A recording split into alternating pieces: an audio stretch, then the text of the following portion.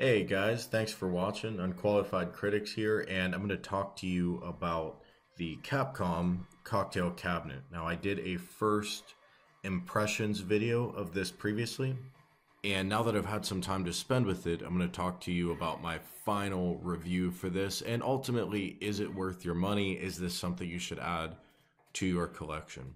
My overall impressions are the game selection is fantastic. I thought that when I picked the cabinet up, but the more time I've had to spend with it, including with some games I hadn't played before or hadn't played much before, I think even more highly of the game selection. I see no noticeable emulation or build quality issues with the cabinet, and I couldn't say that for some of their previous Arcade1up products. And the only issue really with this cabinet is that it's too short. Otherwise, I think they nailed the cocktail experience. A lot of people were worried that the product size was wrong or the monitor size was wrong. Yeah, I'd like a bigger screen here, and yeah, I'd like it to stand taller, but I have an easy fix for that that really looks professional. And with that fix in place, this really does feel like a reasonably high quality cocktail cabinet in your home. And for $450 to $500, that's a pretty big deal because buying one of these cabinets from like a Rec Room Masters or something, you're going to put more money into it. So I think overall for the value, this is a pretty impressive product. For positives that I see with this product, number one has to be game selection. Strider and Ghosts and Goblins both are challenging games even when you have unlimited credits. These games are all on free play. Everybody knows Arcade1up games don't require quarters. So the downside to that is that you play a beat 'em up like, Punisher on the Marvel cabinet or the Teenage Mutant Ninja Turtles cabinet. And yeah, it's fun the first time you play it, but it kind of gets old because you go through your 4, 5, 6 levels, you beat the game. There's no real challenge because you have unlimited credits. You just keep hammering that 1-up button and you just keep walking to the right and eventually you're going to win. That's not true with Strider and especially Ghosts and Goblins. You do have to have skill. Darkstalkers is a rare arcade title. I had never played it before. I'd heard of it before. I'd played Capcom and SNK Match of the Millennium, I think it was called, for Neo Geo Pocket Color years ago. And that had a couple of the Darkstalker players, Felicia and Morrigan. But I didn't even know they had their own game, and it turns out this game is really fun. It's a very approachable fighting game. It's got fantastic visuals, even though this is the original Darkstalkers game and that the graphics got better over time until they went to 3D, and I guess things kind of fell apart. But it looks really good. And of course, it's a good Street Fighter collection. You already know if you like Street Fighter or not. You probably at least don't mind it, and maybe you even really love Street Fighter. This has a good selection of Street Fighter 2, and they even threw in the original Street Fighter just to get, I won't say be complete because there are other versions of Street Fighter that of course they could have added, but just to have a well-rounded collection. The cabinet design is great. The rim of the cabinet itself actually has real T-molding in it. Now, not around the control panel sections. That's the normal tape that Arcade1up applies, but around the top, the tabletop of the cabinet, there's T-molding. It's full-size T-molding, and it looks really good. The plexi top itself is sturdy, seems pretty scratch resistant, and so you can feel comfortable using this as a real cocktail table, which again is its purpose. The look of the cabinet is really slick. Now, I'm only applying that feedback to the Black Series Arcade1up. The regular Street Fighter cocktail cabinet, it's probably a better value for what you're paying, especially if you get it on sale. But I think it's ugly. That design for the Street Fighter cabinet that they applied, it was never meant to be applied to a cocktail cab, and I just don't think it looks right. The attention to detail is there. There are actually these screw-in feet, these plastic and metal screw-in feet that go into the bottom panel of the cocktail cabinet. And why is it important you can screw them in? Well, you have variable height. You have about an inch of variance of height for each of the 4 feet. So just like when you install a pool table, your floor might not be perfectly flat, and that's okay. You just adjust the 4 feet until you get to flat. Now, I didn't use those feet because I wanted the extra 7 inches of height. And I'm still upset that the product didn't come with 7-inch of additional height. To begin with, honestly, that was an inexcusable oversight. But these screw-in feet were a nice attention to detail. They've never done anything like that to ensure that their cabinets are level.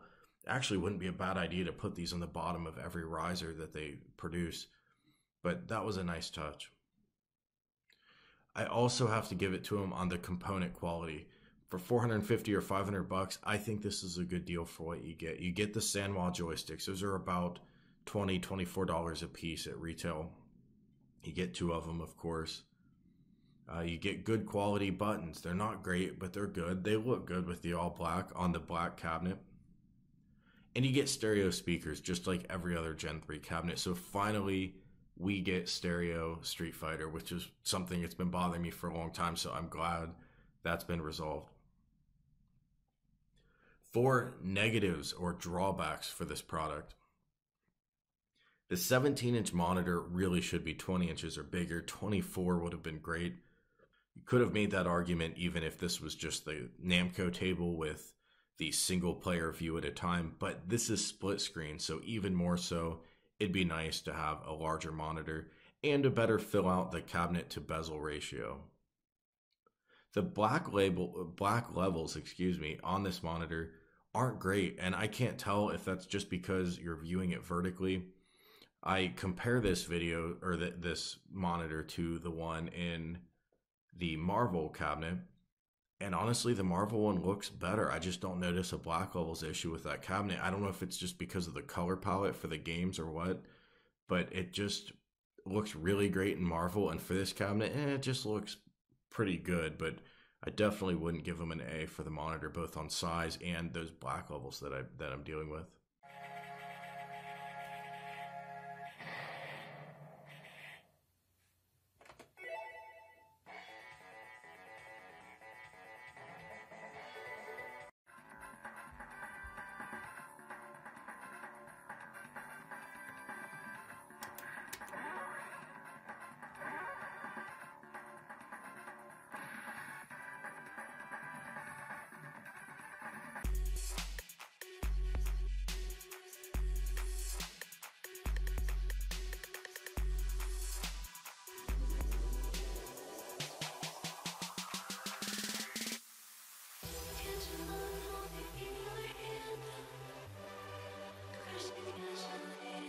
Punch down trying to play your game. The controls are going to be really far away. Speakers and the screen are going to be farther away from your face than you'd want. And it just looks a little bit weird. It almost looks like something you'd sit on rather than something you'd sit at and play. Now, I'm not, how can I say, well, the table sits too short, but it's still a good product? Well, because you can add riser feet for not a lot of money, and that's a pretty good solution. If that solution wasn't out there, I don't think I could recommend this cabinet. And the final drawback, at least in my case, the quality control issues of Arcade1up that have haunted them from day one, they're still in play. My plexiglass cover came scratched with multiple scratches, but one by the screen that's pretty big. And it also came missing a part, a 3.5 millimeter audio, like an auxiliary cable, but a 3.5 millimeter audio cable splitter, which is what you need to connect the player 1 and the player 2 audio to the PCB. Now, it turns out one of those splitters is only a few dollars to buy. And yeah, my plexi's scratched, but it's not the end of the world. It isn't over the screen. It's just near where the screen is. So these are both things I can live with. But here's the thing. I emailed Arcade1up's customer support day one that I got this, and I still have not heard back. It's been about a week. I think that's inexcusable, and it shows that they still have room for improvement with their customer experience. So my closing thoughts on this, I think it's worth it. I think if you're interested on this cable or on this table or on the fence at all, go out and buy it. This is a good product. I've been happier with this than any other Arcade1up product I've bought. It looks awesome in my game room. If you feel like you have a spot to put this, it's going to look really cool. It draws a lot of attention. The Black Series looks good in person. I've had a lot of compliments on this. People seem to notice it does look like a premium quality product. And it's really fun to play because of that game selection. Now, I've been reading a lot in the Arcade1up Reddit and just kind of in my comments and beyond. And it seems like there's a lot of enthusiasm for folks trying to get these Arcade1ups as cheap as they can at Walmart, Best Buy, wherever. And there are a lot of markdowns out there, and you can use sites like BrickSeek to, find the cheapest one in your area. And that's all good and well, but it seems like a lot of folks now, it's almost become a game to not buy the product when you want to, but to wait until it goes down and kind of see how low can the price go. And I don't know that that's going to be a healthy market for Arcade1up to sell into for the long run. They do have their drawbacks, but the fact is 2 years ago that brand didn't exist, and we didn't have affordable mini, but yet stand up, close to full size arcades that you could buy for your house and have just a whole bunch of them. Yeah, you could get multicades, and Rec Room Masters has been around. There are a lot of brands out there that do good multicade work. But if you wanted that original licensed artwork and that, custom control panel that really matched the game, there weren't other options available. So I'm glad that these guys have come to this market. I think they've done a pretty good job. But I think if, nobody's going to buy these cabinets anywhere near full price, I'd assume there's just only so long that companies like Walmart and Best Buy are going to keep stocking these. So I sometimes wonder if we're going to see these guys in business for the long run. But think about that when you consider if you should buy an arcade or not. Do you want to support a brand that's catering to this small but enthusiast market? And yeah, they're not perfect, but they've learned as they've gone. And overall, I'd say, most of us would agree they've done a pretty good product. So what's next for Arcade1up? Well, the next stop is CES, January 7th through 10th. That's in Las Vegas. They're going to be in booth 21308. And I'm going to keep my ear to the ground for rumors and if there are any leaks going into CES. And hopefully we have some news to break on January 7th. I fully expect we will. Key things I'll be watching out for and things that I'm curious about and areas where I suspect Arcade1up might go next.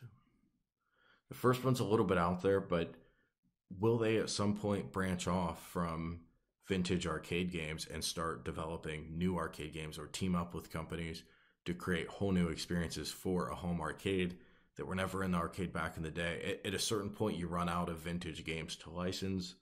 And I don't know how, good they are at licensing these games, how long they can keep going, but eventually they're going to run out of properties that are even available.